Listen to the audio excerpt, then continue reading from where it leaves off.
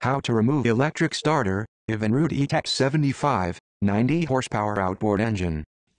This step-by-step guide outlines electric starter servicing procedures.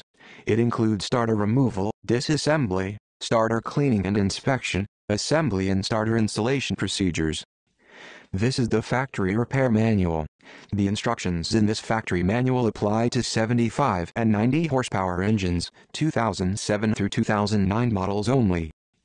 The complete factory repair manual can be downloaded instantly at www.911manual.com. The download repair manual covers every aspect of repair, maintenance, troubleshooting, and complete engine overhaul.